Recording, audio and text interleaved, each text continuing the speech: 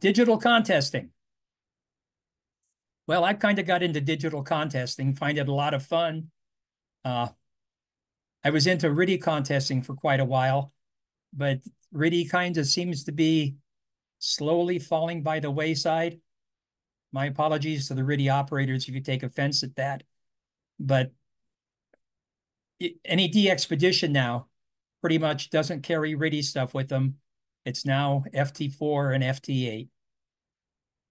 And contesting, talk about contesting in general, it's generally about rate.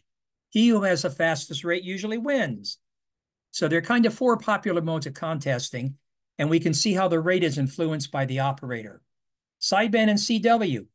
You go faster if you shorten time between the CQs. You send faster, you shorten your message, improve your accuracy, get it right the first time. And kind of the bottom line is to keep a signal on the air. RIDI, shorten time between QSOs, you work more. Sending faster doesn't work because it takes the same amount of time to send a 20-letter message pretty much because RIDI is a fixed mode. But you can shorten the message, improve the accuracy, and again, keep a signal on the air. Now, when you go to the FT4 modes, you can't shorten the time between the CQs. You can't send faster. You can't shorten your message. Improve your accuracy, get it right the first time. Accuracy is not the problem with FT4 and FT8. But keep a signal on the air is the one thing that all the modes have in common. Error rates. CW is sideband and RIDI. There's two main sources of errors, busted calls and not in logs.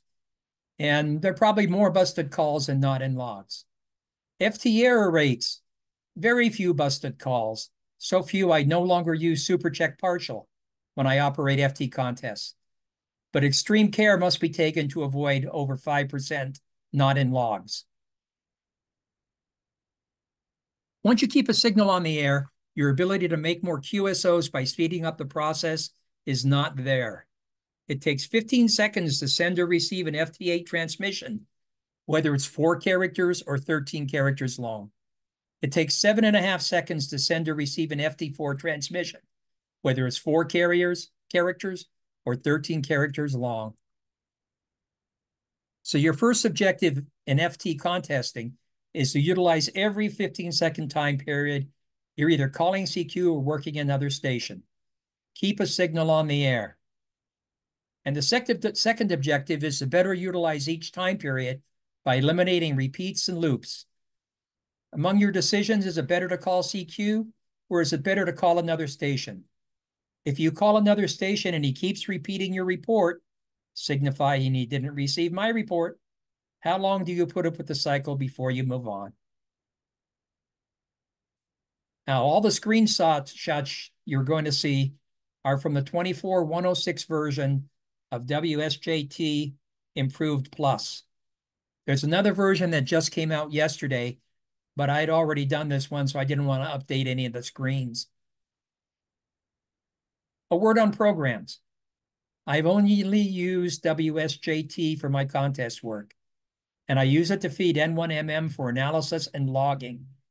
Specifically, I use WSJT-X Improved, and there's a website where you can find it. And if you join the group's IO mailing list for that, you'll get a notice when each version is issued and what changes were incorporated. Even though they're advertised as alpha software, I found them to be pretty robust. And if a big bug is found, UE DG2 YCB has been very receptive to fixing it right away. And he's also been very receptive to my suggestions for enhancements. So whatever version of WSJT you are now using, what I'm going to show you may or may not be present there. But I've never used MSHV, JTDX, JSCall, or WSJT-Z, so I won't comment on any of those. Setup. Just as in any contest, there's a certain amount of work to do in getting ready for the contest. The all.txt should be erased or renamed. You want one for just the contest info. And because of its effect on the color coding in WSJT, you want to erase or rename the WSJT log.ADI file. Otherwise, your color coding will come out wrong. And the Cabrillo log should also be reset. One of the things I always do in the mode is I like to check the hide the call signs here. Hide call signs worked before on band. Now, it doesn't really do what it says because that's only what you work today. In the latest version, I understand hide call signs worked before on band today or yesterday. So now you can use it on a contest. So automatically any call sign that you worked, say on 20 meter FT yesterday, won't show up as a call sign to work today. Typical for many contests on the setup. And for a test with states, I will check some of the state boxes. Transmit macros. The only transmit macro that I'm aware of is a DX $. If you use it here, as you can see down below, it will send whatever call is on the DX call line. In the first one, I'm asking the DX to QSY to 28090. I can't make the message any longer or any more cryptic without it being too long to be sent. For a grid square contest, I also have a DX $ grid message. Sometimes when you put it out, it actually works and the guy comes back with this grid.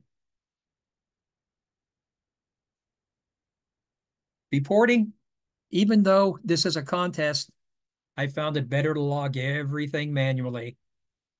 First contest, I used WSJT automatically. After the contest, I went through and found about 70 QSOs that I had worked that the program decided I didn't work, or in any case, did not log them. Ever since then, I've been very shy about the log automatically, so I don't use it. I prefer the WSJT-X improved default coloring. You can see they're kind of more muted than the regular WSJT coloring. I also want to highlight messages that end with 73 or RR73 here. So that box is also checked. Special operating activity. The specific contests listed, clicking on the button loads that contest file. If you unclick the CQ with individual contest name button, some contests will still send CQ with the contest name. Field day will send CQ field day. FT roundup, C2RU. Sometimes it sends tests. But if you check here and put a name in, that's what's going to override, and it's going to send whatever's in that name. I don't use filters in a contest, so I haven't really filled anything out on this thing. Time setting. One of the first and most important things to do is set your time. FT8 requires a time accuracy of plus or minus 2 seconds. FT4 is plus or minus 1 second. If a station is outside that tolerance, he may still decode, but you will start losing some decodes if your time isn't within those tolerances. There are many programs available that do the time setting. Here are a couple of suggestions: Mindberg, ThinkMan, or you can do it through Windows, Time and Language Sync Now. Calling CQ, find a clear frequency and call CQ. A left mouse click establishes your receive frequency. A right mouse click establishes your transmit frequency.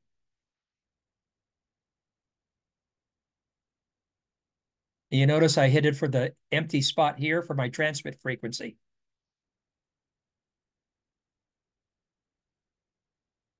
Calling CQ. You have this little box down here where you can choose the station that WSJT will put into its auto sequence queue.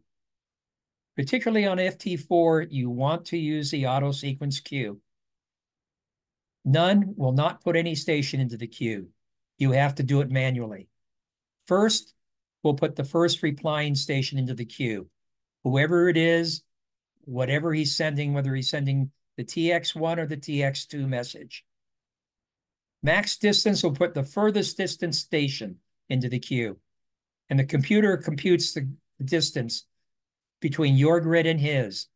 If he didn't send a grid, his distance is 0. So if you use max distance, you've automatically discriminated against anybody that sends a TX2 message. Max DB will put the strongest station into the queue, which is good at the start of contests because you want to work as many guys as quickly without repeats as you can. Minimum DB will put the weakest station into the queue. Haven't found much of a use for that. Now, calling CQ. If you, this isn't calling CQ necessarily on this page, but if you right-click the Enable Transmit, it turns orange. Now people call CQ. Whoever meets the condition that you've said, like max distance, there may be 10 stations calling CQ. The one that's a max distance will now automatically go into the auto sequence to be worked. That's a nice new feature that helps when you're busy, particularly working with your SO2R when you're busy on the other entry window.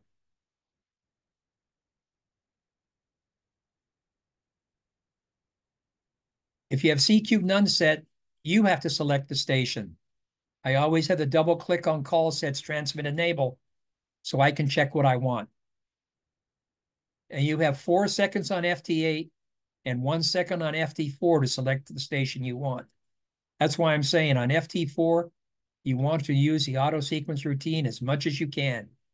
I'm just not quick enough to have all the decodes done and choose who I want and get it in that 1 second.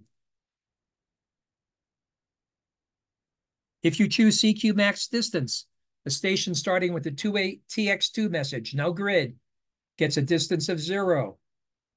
So if we're using grid squares as mults, scoring based on distance, or grid squares as a required part of the exchange, I'll generally use max distance the entire contest. Chaining stations. I call CQ on FT8, get 3 answers.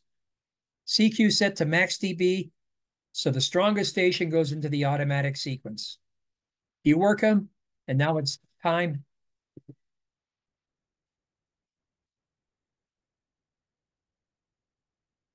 Let me turn my phone off. You work them, and it's time to select the second station. At the 10, as you're sending the RR73 to the first station, at the 10-second mark, you double-click this next station. Much earlier, and you take a chance on disrupting the first station's RR73, which means he may ask for a repeat, eating another 30 seconds. Time efficiency.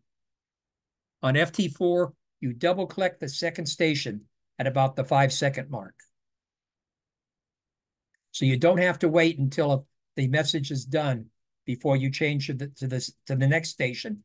But if you do it too early, then you're going to corrupt your RR73 message, and you may have to do another repeat. Chaining stations again. Unless one of the stations calls again, I don't find it fruitful to go more than 3 stations deep off a CQ. Even if 7 stations call, after you work a couple, the others will be off working someone else. Again, if you right-click the Enable Transmit button, whoever calls CQ that fits your condition down here will go into the auto sequence. Now, another way to cut down what you're looking at over here is for this one, I checked the CQ. We'll see it in a moment. To show, I only show CQs And I also get 73s and RR73s.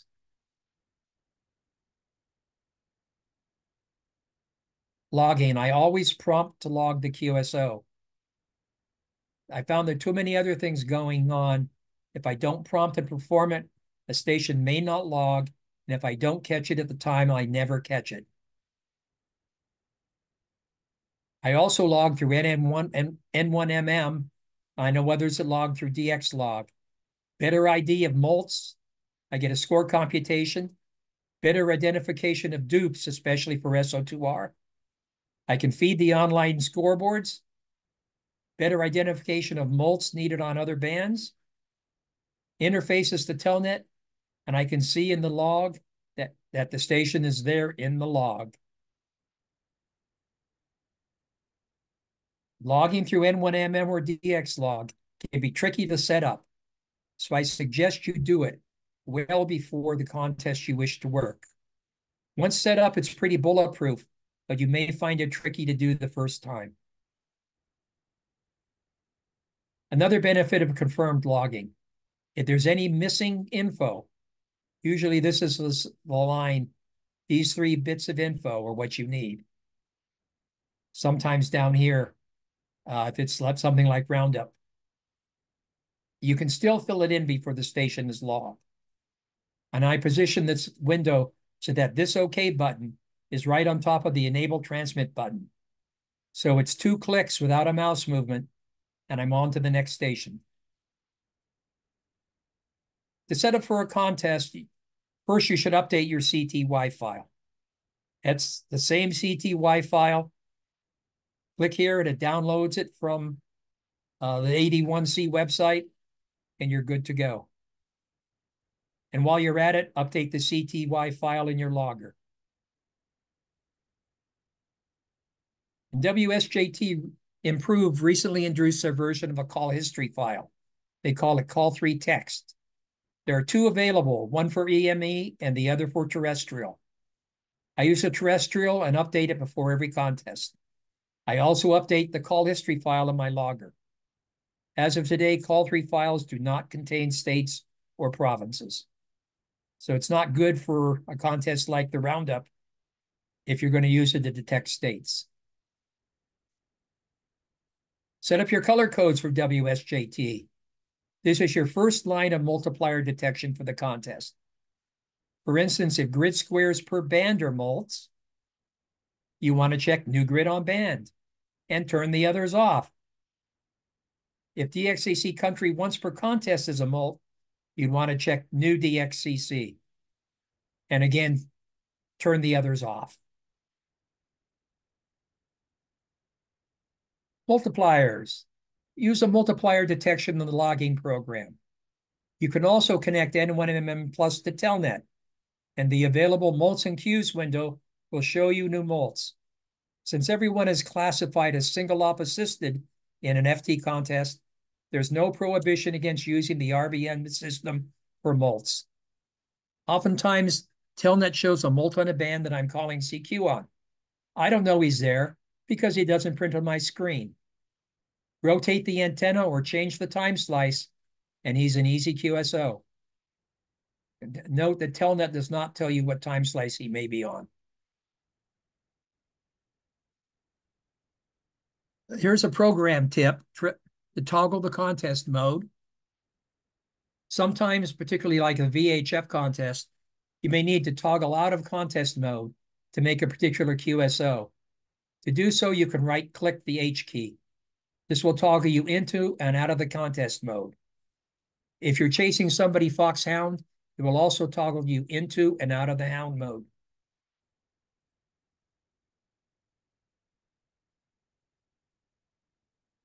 On FT4, there is a button on the entry window for best S&P. Don't bother clicking it. It doesn't do anything. If you right-click the Transmit Even First button here, it will gray out, as you can see here. You now can't change the time slice on this entry window unless you first clear that grain by right-clicking the FT8 button. So if you're operating SO2R, one of the requirements is you can't transmit two signals at the same time. So if one of these is white, the other one's filled in for blue, and you freeze both of them, and now neither one will change until you allow the change by right-clicking the FT8. Here's the program tip on the CQ73 checkbox. It will show you only stations calling CQ, or if you check the box under colors, highlight messages containing 73 or RR73, it will show CQ73 and RR73 stations. If you choose this option, all the other traffic you can usually see in the all.txt file will not be there. What you see in the band activity window will be it. Because a lot of times there's a lot of other traffic in here that'll be white because it's not an RR73 or a CQ. Many times calling a station, like this guy with the RR73, will produce an immediate QSO, as you were the only station calling. Program tips. Frequency list in a contest, when I will be spending most of the time off the waterhole frequencies. Now, somebody asks, what's the waterhole frequency? 074, 136, 074, 100. That's where all the animals gather to play. And I found it's better to eliminate the preferred frequency asterisk. For the FT roundup, for example, I eliminate all the asterisks. Otherwise, the program keeps pulling me back to the waterhole frequencies. Program tips, broken QSOs. You've seen it before.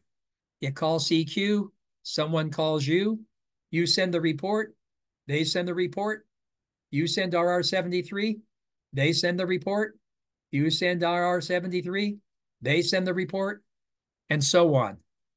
You're locked in a loop, some of which seemingly go on forever. I use a rule of three. They get 3 chances to hear me, and often I will change my transmit frequency for the 3rd chance. If they don't hear me, I call CQ and go on, and I don't log them. What do I do if I get an RR73 from them later? I log them. That RR73 tells me they got the report, and the QSO is good because I know they got my report. I've seen as much as 5 or 6 minutes after the original looping and received an RR73.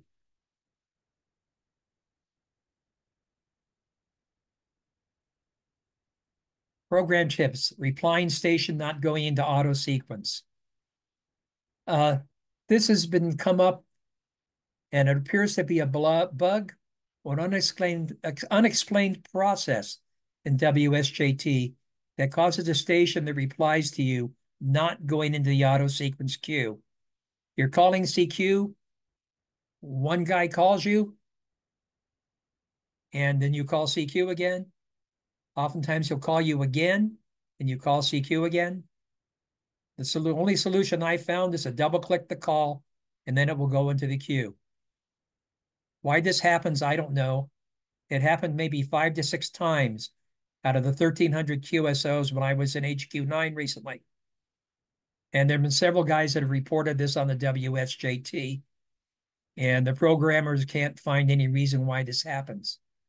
Doesn't happen often, but it does happen. If you're not paying attention, you can miss a good queue. Here's another program tip. If you like the dark style, that's available. If you like an alternate layout with a much bigger band activity window, that's available. FT contests. This is a rundown of the FT contests for the rest of the year. I enjoy the RSGB ones. They're an hour and a half long. And for this year, you can now make 10 and 15 meter QSOs for the contest. So you can use 10 through 80. Last year, it was limited to 20 through 80. So even on the East Coast US, it was basically a 20 meter contest. The activity day, it's either 12 or 24 hours long. I don't remember which. Good European activity. You can see the other ones that are available here. Now, one more that's come up lately is there's an FT4 sprint weekly every Friday, 0100 to 0130 UTC. We've been running these now for, I guess, 5 or 6 months, and we get anywhere from 15 to about 25 participants. It's half-hour long. The bands are still open for DX. It's a fun time if you want to get on and just play around with FT4. But we welcome anybody that wants to join us. There's a place on 3830 to report your score. No logs are sent anywhere. You just go on 3830 and report your score. I know we have one Ontarian that is frequently on, but if we get a couple more, it's always appreciated. And here's an SO2R screen display that I use for my SO2R operations. Here's my information. You can reach me, email if you have any questions I can answer, why I do this or why I do that. But pretty much that's an overview of using the programs for contesting or even just general DXing with it. If anybody has any questions, please feel free. That's great. Thanks very much, Dennis. Okay, there's got some questions here. I think you already answered this, but it said what version of WSJT-X you're referring to in your presentation. I guess not too many people know what that improved version is actually talking about, so you may have confused people there. The improved version has a number of cutting edge things. A lot of them get tried out there before they get rolled into WSJT. WSJT just did release a new version, but there have been several enhancements to the improved since that new version came out for WSJT. And the improved also has several things. If you're into EME, they have several enhancements that just helped EME operators. I'm not into EME, but if you are, you definitely want to use the improved version. Okay, I've never used the improved version. I'm familiar with it, but I just never have actually done that. Now, we don't have any other questions, but I know that Joseph B3JKT wanted to say something about the wide graph window. Joseph, you might as well make that comment now. Thank you very much, Ron. Dennis, if you could please go back to the slide where you showed the wide graph. I have a couple of comments to make. I've not done any FT4 or FT8 contests other than field day, but I've done a lot of FT8 and FT4 quota. And a common issue that I see, especially with newer operators, it's not to say that it applies to everybody here, but it certainly applies to a lot of other operators, is that they'll set up the bandwidth of the wide graph window incorrectly. And if you read the WSJT-X manual, this does indeed affect the decode bandwidth. So on the bottom control, as you can see, it says start 200 hertz. It just happened last night that I worked somebody whose radio was slightly off frequency from mine. And on their radio, their transmit frequency was exactly 200 hertz. But when I received it, that was at 193. So if you set the start to 200, you may not decode the station that's transmitting at 193. So in my experience, it's important to set the start frequency to 100 hertz because you can't transmit below 200. But if somebody's radio is slightly off, it's important to be able to decode them if they're calling you. Also, more importantly, the top end of the frequency in the wide graph window, of course, also does affect the decoder. By default, WSJT-X sets it to 2200 hertz, but of course, we know that the band pass for FT8 is 3000 hertz. So it's important, per the manual, that you set the wide graph window appropriately wide by dragging the window wider or narrower, and also by adjusting the bins per pixel adjustment such that you can see the 3000 hertz marker at the top, the frequency marker at the top of the window, or further.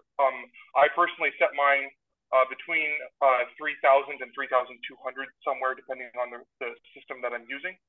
And you can see this often for newer operators where you'll call them, let's say you're transmitting where this transmit slice is at 2600 hertz or so. And you could call and call and call a new, somebody who has their software set up incorrectly, and they'll never hear you. But the first time you slide down anywhere below, let's say 2000, they'll hear you and they'll give you like a plus 25 or something because, you're running enough power to get that report. And that's simply a matter of their decoder is set up incorrectly. So that's always something to watch out for. An example of this was 1 Alpha 0 Charlie, where the photo that they posted to dxworld.net had their decode window set incorrectly. And 1 Alpha 0 Charlie was not hearing any of their callers above 2200 hertz. So if you caught this like I did, you were able to work 1 Alpha 0 Charlie relatively easily by being sure that you called them on a lower frequency than 2200 hertz. And you could also notice, as I did, that the bandpass was very busy above 2200, but not busy between 1000 and 2200, where they were hearing their callers. So this is just something to watch out for that's very important in the decoder. You can check this all out in the manual. I believe it's section 6.4. And that's what I wanted to say. The other thing is quickly about fake it and grid control. It's 500 hertz steps. The idea is to keep your harmonics to keep the harmonics outside of the 3000 hertz transmit window. And there are operators in my area who are not using this, and it does affect my receive. So I just wanted to keep in mind that if you can use grid control to make sure that your transmit audio is centered, it'll step your rig frequency on transmit so that you're not transmitting any harmonics if your ALC should be set incorrectly. So okay, thanks, Joseph. Just going on to another. I don't know if you wanted to respond to any of that, Dennis. Well, I don't think you can see it on my slide, but I do have the window going out over 3000.